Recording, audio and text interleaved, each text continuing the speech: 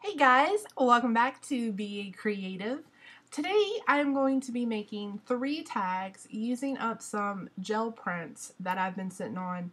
Y'all, I have so many gel prints. It's ridiculous. I took a whole bunch, tore them all into pieces, collaged them all together, and then stamped over top of them with the Dina Wakley Always Flowers set. It's new to me, though it is not new. I am obsessed with it. It's showing up everywhere. I can't get enough. So I have 3 of the roses and then 3 of the other flowers, and I'm trying to figure out which flower I want to use for what tag. If you are currently asking yourself, is that a picture of Bill Clinton on that tag? You would be correct. That is a tag that I used an image transfer on my gel print, poorly, but it's still like discernible. You can still make him out. And I've been sitting on it for a while, so I was like, you know what? Let's make a tag using Bill. And I don't know, it worked. Anyway, I have some torn up pieces of atlas paper and some torn up book paper.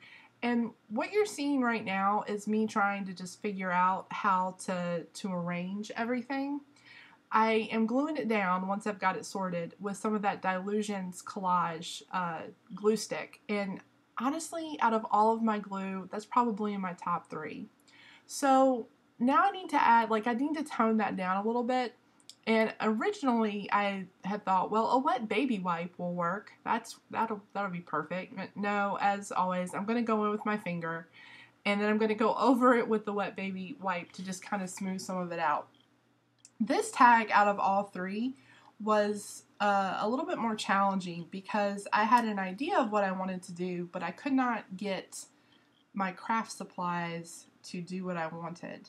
And this is an exercise in stubborn crafting. If you guys are ever curious to see what a stubborn crafter looks like, behold. I'm doing a stencil technique where you take the stencil on a wet baby wipe and you pull up the ink through, the paint through the stencil. But because the color wasn't dark enough, you couldn't really see the reduction. I think that's what it's called. I think it's called a reduction. So I'm going back over all of that I had just done with some Dina Wakley heavy body paint in Marine, which is a much darker color, and it's such a pretty blue. I think it goes well with almost everything. Now I'm doing the paint reduction technique, and you can see it, but because I'm stubborn and I want some of that Carnation in there, I'm going back and I'm adding some more with my finger. If you guys watch a lot of my videos, you know that I use my finger for pretty much everything. It's a wonder that it's not just like permanently painted. As you can see, the Carnation still did not work. I don't know why I thought it would be different. So I had to go back over it with some more of that Marine. And now I've kind of resigned myself to just using the Marine. Now I have this really pretty background and I'm still deliberating. Oh, nope, I've decided on that one. And I have yet some more book paper because you can't really see the atlas. You can see the atlas more than you can see the book paper underneath. So I need to tone that down just a smidge. So I'm just adding some gesso over the text so you can barely make out the words. Then once that is good and dry, I'm gonna get all that glued down. Oh no, actually first we're gonna edge the tag. I broke down and my mom, thanks Mom, because she watches all my videos, got me the edge distressor from Tim Holtz because I've been complaining about using sandpaper. It works way better than sandpaper. Once I get that edge kind of tore up, I'm gonna ink it, and now we're gluing down the book paper. And again, using that distress collage medium. I have found that it doesn't warp my paper as much as using a liquid adhesive, so I'm trying to remember to use it more. Once I get that good and glued down, like so, because I missed some apparently, we're going to move on to tag number 2. Yep, tag number 1 is done, so now we're starting tag number 2. That is another gel printed tag where I was experimenting with something. It clearly turned out poorly. That's okay. And I wanted to do each tag, because I did these as a series, with a different flower.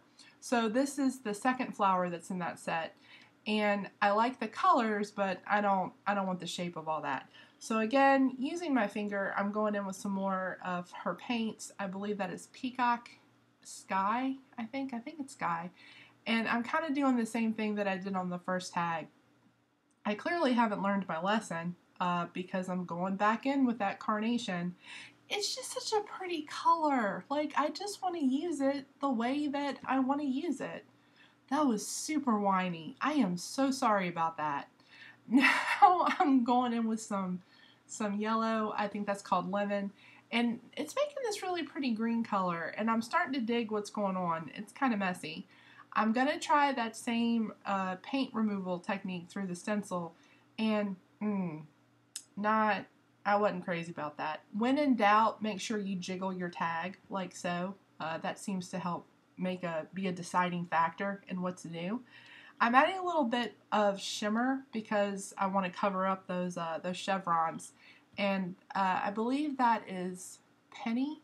I think that's the name of it. I don't know. Check the description box below for a list of the full supplies. I have my two flowers, and the background is actually really pretty, but I need some white in it. I don't know. It just wasn't finished. So I have some of that Jane Davenport squid ink, which typically I love, but for some reason the white in this particular instance was fighting me. Like, I had to really get in there on that stamp pad like I was giving it CPR almost to get some ink up. I don't know if I'm storing them right or if they're starting to dry out because I don't use them very often. I need to use my things.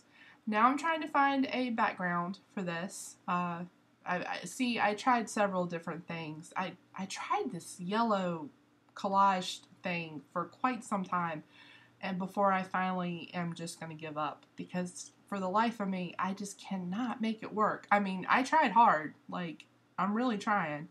Finally, I found a gel printed piece of paper that is this like shocking purple. I think that's Dylusions ink if I'm not mistaken.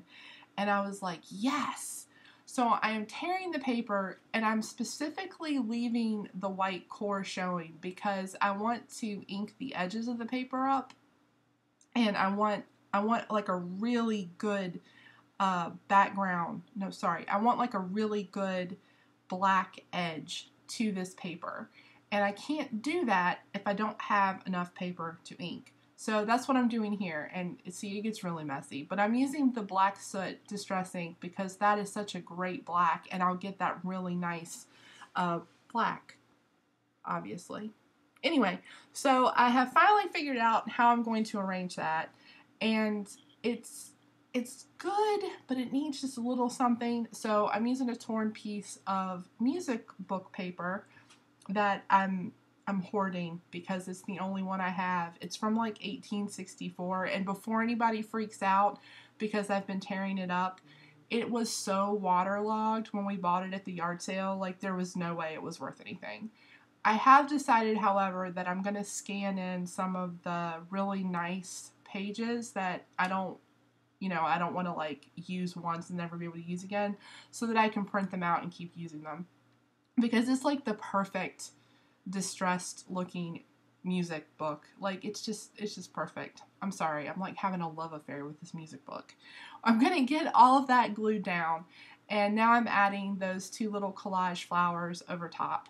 And I think that the purple in the back gave it the right amount of pop so that the flowers didn't blend in with the background, because it appears I inadvertently made a background in the same style as the collage that I did to make those two little flowers. That was unintentional. So now we're going to move on to our third and final tag. That was a previously gel printed tag, again, much like that second one. It was really busy in the background, and I didn't really want to do a lot to it, but I knew I wanted to do something to it. And I just happened to have like the perfect size piece of music paper, and I was like, oh, okay, well, you know what? This is working. We're gonna go with this. Confession, sometimes I feel guilty. I'm like, is it even really art then? Like, can I say that I created this if I just glued stuff down? I don't know. I'll reflect on that later. So I am just actually just gluing stuff down right now. I didn't even ink the edges of that music paper. It just looked good the way that it was. Can I blame myself if my art supplies just basically throw themselves at me and say, here, I'm perfect, use me as I am? No, I don't think I can. You know what? They're reflected. Okay, so this part right here, real talk, I was ridiculous. I got these little paper clips and I wanted so bad to use them on a tag. There was the whole reason I got them. I tried so hard to get this little paper clip on this tag. I thought, well, I'll cover the top of it up because I don't even use it like a tag anyway. Then I'm like, well, no, I'll try to like stick it to the side and do something with it. And it was super fiddly, so I couldn't get it stuck down. And then I decided to just do this. I just stuck it down with some foam adhesive, and then I moved on. But I am going to be able to use it with this tag, so it all worked out in the end. As you may have noticed, I'm using the Dina Wakley sentiments from the Scribbly flower set, Bloom, Paint, and Grow.